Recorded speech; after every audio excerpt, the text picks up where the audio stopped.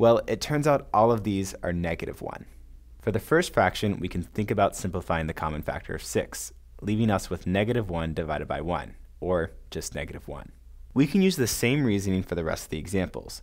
They'll all equal -1 since we'll have one factor that's positive in the numerator and one factor that's negative in the denominator.